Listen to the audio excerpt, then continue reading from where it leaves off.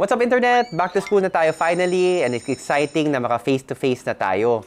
Pero baka kinakabahan ka that you or yung anak mo kailangan ng bagong computer kasi iba na yung expectations sa'yo. High school ka na, first year college ka na, or kakapasok mo pa lang sa trabaho. We did do a guide video before on how to build a new computer for work or for school. Pero wag naman tayo bili ng bago. Sa video na to, this will be tips on how to optimize your old warhorse for your new work. Usually, you don't need to buy. Even old hardware will be sufficient for most school or work tasks. Yung unang tip, alam mo na, is to activate Windows. Lika dito, may sponsor kami na makakamura ka talaga kasi may discount code kami and trusted tong sponsor namin. Kami personally, for the shop, we've ordered more than 100 keys from them. Walang problema. So, if you're familiar with yung mga e-commerce sites, sobrang simple lang nito. You just need to sign up, create an account, they'll ask for your email, password, the usual things. Pro tip, wag ka na mag-subscribe, but you do need to agree to the terms. Pag may account ka na, yung Windows 10 Pro link nasa text description naman or masa-search mo naman dito sa search field nila. Pwede rin siya sa mobile. So, nandito ako sa mobile phone ko with the Windows 10 Pro key. Yung unang price niya is $22.21. Naka-discount na yun. Pero, pakita ko sa inyo para makakuha pa ng additional 25% discount. So, yung promotion code, yung halaga, put in our code, HS20, tapos 22.21 pa rin yung price. Pero pag apply mo, be sure to click the apply. Yung price from $22.21 naging $16.66 na lang. So pansinin mo, $22 yung initial price. Pag apply mo nung discount code, magiging $16 na lang siya. So nabawasan nung $5.55. And you submit order. Madami silang payment options. Megalink, PayPal, Alipay. Yung usual namin, PayPal. And then you click Pay Now. And then tuloy-tuloy na siya. Pagkatapos nun, lalabas yung CD key dun sa dashboard nila. Copy and paste mo lang yun. Punta ka sa Windows mo. Pasok mo yung key. Yun. Activated na yung Windows. No muss, no fuss. Hindi lang software si CD Key, meron din silang hardware products. Nag-team up sila with various brands for a back-to-school promo. Yung ibang brands, aminin ko, di ganun kasikat. Dare You, Autofull, Mouse Speed, Motor Speed, Life Smart. Although may isang brand dito na sikat sa atin, yung Edifier. A lot of people have requested that over the years. So at least isa dito, medyo sikat na brand sa atin. Although personally, nagamit ko na rin tong Dare You mouse and so far so good, quality naman siya. And at least useful yung promo kasi yung mga items, yung mga pangkaraniwan, yung kailangan mo talaga. You have mice, you have chairs, you have headsets, you have keyboards, may earphones. So parang yung software codes din nila, yung basic na kailangan mo to get started for work or for school. You'll need activated Windows and you'll need basic peripherals. And of course, may discount code rin tayo para dito. Use discount code FER for a 15% discount.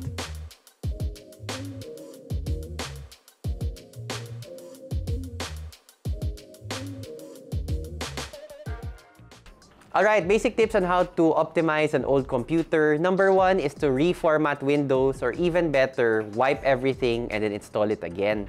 Yung Windows kasi parang tao yan. Over time, tumatanda tayo, nagiging ulyanin, bumabagal yung performance. And this is a non-technical description, but it's basically what happens to Windows also. Yung accretion ng programs over time, yung links between programs, yung mga sinesurf mo, all of that eventually bogs down Windows. Hindi na siya kasing optimized as the day it was first installed. But unlike humans, sobrang dali lang to reset Windows. That's what we call a reformat, or you're basically removing your old Windows installation and putting in a new one. And that's one option, but what I like to personally do is to wipe everything. Hindi lang reformat ng Windows, wipe all of the data from your drives. Back up the documents or the pictures or the videos or whatever data files you need, and then just nuke that drive. Wipe everything, reinstall Windows. Bonus tip, after you've reinstalled Windows, you're going to need to reinstall all of your old programs. there's a very simple program called Ninite which has all of the usual programs na gusto mo nang i-install doon. So, imbis na manually ka pupunta to different sites to get the exe files for download, you can compile already a list from Ninite, tapos isang file na lang siya. Isang file na yon, may install mo lahat ng mga usual programs na ginagamit mo. You'd be amazed at how fast your computer becomes after a simple reinstall. If you're tech savvy, you can do this on your own. We do this in Hardware Sugar for a small fee if you want to do regular maintenance with us. Tip number 2, if you don't want to reinstall Windows for whatever reason, actually to be honest, ganun din ako, na sa stress ako, na hassle na pag-reinstall ng Windows, napapalitan kasi lahat ng customization features, so I tend to let that slide. But at the very least, consider uninstalling old programs na hindi mo ginagamit.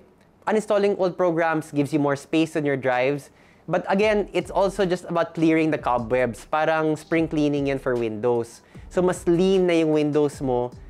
Perhaps there's an old program there that somehow kind of tinkered with Windows. Pag na-uninstall mo yun, hopefully mawawala yung issue. So if a reformat, if nuking your drives is not an option, at least consider going through the add remove programs, madali lang naman sa Windows, and uninstalling those that you don't use anymore. Third tip is to have different user accounts if a lot of people in the house are using the same computer. Pakita ko sa'yo. Yung maganda kasi doon, ma-customize mo talaga yung computer, like the basic things, what desktop icons appear, and what other settings you have. And if you have a lot of users, nakakalito yun na, oh, linigay ko tong file na to dito, pero nawala na, parang ganun. So Windows actually allows you to have multiple users. Magsa-sign in ka sa user account mo, and your settings will be saved there. It's super easy to get there. You just go to the Windows Start menu, Start, and then dito sa icon na to.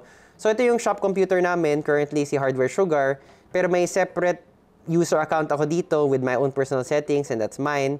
Si 214, di ko alam kung sino yan, to be honest. But it's super easy to add somebody. So nandito tayo, just go to change account settings, and then nandito siya sa family and other users. And nandito, add a family member. So yung maganda dito sa create your own user accounts, ayun nga, to save yung customization of each user. Personally kasi, when I get to my computer, I like knowing things are in the proper place. Nandito yung files ko, ito yung wallpaper ko. Mas nakakaengganyo magtrabaho kasi orderly na yung mind mo. Yung order na ini-expect mo, naka-structure na din yung computer mo. And to be honest, I find it very difficult to work on somebody else's computer kasi, yun nga, the settings are supposed to help you become productive right away. Pero kung wala yung settings na yun, parang parang na-jar yung mental processes ko, and it takes me a little while to adapt again. So, for a lot of users on one computer, the UAC or user account control is super useful in Windows. Fourth tip, have a folder structure in place for major projects. Uso kasi ngayon sa kabataan na kung saan-saan na lang nagda-download, kung saan-saan iniiwan yung files. Since they trust na masa-search naman nila yun, mahahanap naman ng computer yung files. Yung problema, sobrang pangit ng search function ni Windows. For your peace of mind and productivity, mas maganda talaga kung ikaw nagsiset sa nagsisave yung files. And this also helps you organize your thoughts. And it makes the work go faster because you're better able to integrate your sources and your data. So, kanya-kanya yun depending on the project, depending on how you work. But just as an example for myself, I do have a dedicated YouTube folder dito sa storage ko where I dump all of my YouTube data. Tapos may branching out folders from there. It's not rocket science. Everything here is related to YouTube. One important folder is clips. So, these are clips that I commonly use in a lot of the videos or parang magandang go-to sila. So we have B-roll of monitors, we have some cuts from our previous videos, recordings of file transfers. Yung mga madalas gamitin or footage that I like using often, for example, itong 3 monitors setup namin for one build. I also keep an archive of some of our posted videos, tapos naka-code yun by number. Also the thumbnails that we've used, also coded by number. So, madaling hanapin yung information. When I want to go back to a particular video, because I need footage from there, madali lang hanapin. And yung folder na projects, each individual video that I make has its own folder. Kasi dun ko linalagay yung specific files. Aside from the raw footage, it might also be graphics, might be animation, might be some clips that I'll only use for that video. Each video that I edit may sariling folder. Tapos hiwalay pa yun dun sa shorts which recently ginagawan ko na ng sariling folder. And temp is where I download most of the footage na hindi ko pa na-sort. And audio has 2 further folders, yung music na ginagamit namin, pati yung sound effects. So your folder structure will vary depending on the project and how OC you are. Ito sobrang simplistic lang for me. But really, a dedicated folder structure will help you become a lot more productive. Wag umasa dun sa search function ni Windows. Yung huling tip, baka naman gusto mo talaga mag-upgrade, may budget naman. And there are specific parts that you can buy na bang for your buck talaga. Sobrang value for money if you get a new part.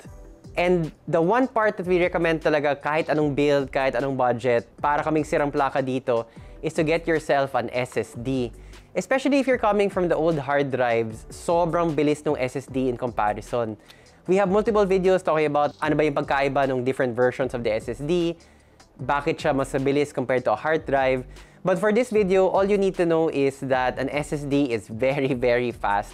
And we really recommend it para sa quality of life mo. Ibang-iba talaga siya, sobrang bilis ng pag-boot up ng Windows if you're used to an old hard drive compared to the speed of an SSD. So if your computer doesn't have one yet, you might really want to consider getting a SSD.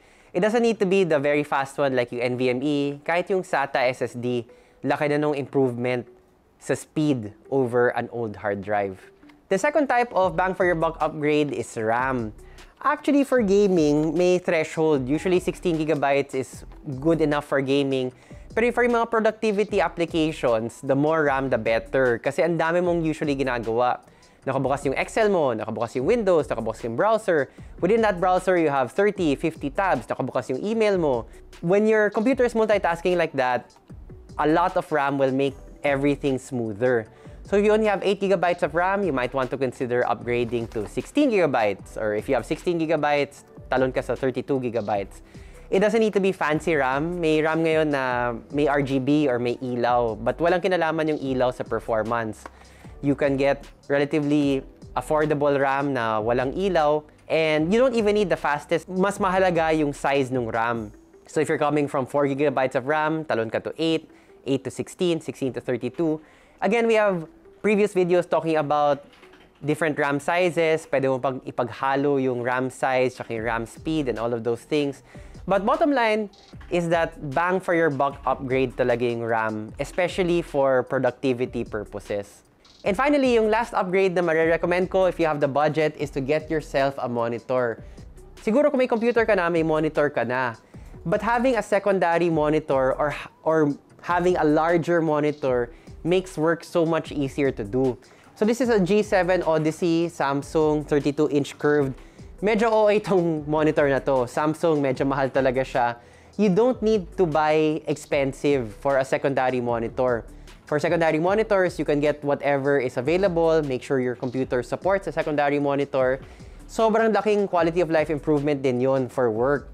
Imagine typing up your thesis on your primary monitor, tapos lilingon ka lang sa kanan mo, nandun yung secondary monitor mo, tapos lahat ng research mo, nandun na. So it's easier to input it into your thesis. Or accountant ka, you're preparing a report with your primary screen, tapos on your secondary screen, nandun yung actual figures na sinasummarize mo, tinatabulate mo. Or you just want to go large, a larger monitor is a lot easier for productivity because you can have multiple windows on the screen. Medyo pricey lang talaga yung monitor kahit yung mga pinakamura. But if you're looking for a quality of life upgrade, aside from the SSD, aside from the RAM, getting yourself a larger primary monitor or getting yourself a secondary monitor is really recommended. Yun, hope nakatulong tong tips na to, optimizing your old war horse for your new work or your new school. And congrats! It's nice that after 2 years, finally, makakabalik tayo sa campus, makakabalik tayo sa office building. Nakakamiss na rin yung classmates mo, yung office mates mo. But you know, with that new excitement, doesn't need to come the excitement of getting a new computer. Usually, kayang-kaya pa nung old PC yung new work. Thanks for watching. Paminsan may nagtatanong kung may kilala ba kaming computer shop na trusted, yung hindi ka lolokohin. Actually, meron. Kami. Full-service PC store ang Hardware Sugar. Nagbabenta kami ng PC components. Nagbabenta rin kami ng fully assembled rigs. We clean computers. Kasama na rin yung excellent cable management namin and CPU cooler repasting sa cleaning. We also clean and repaste GPUs. Nasa Makati yung physical store namin and you can also buy from our site www.hwsugar.ph na 100% palaging up-to-date yung inventory dun. Kung in-stock yung item sa amin, available yun sa site. We also ship nationwide. Thanks for watching and maybe one of these days, magkita tayo sa shop.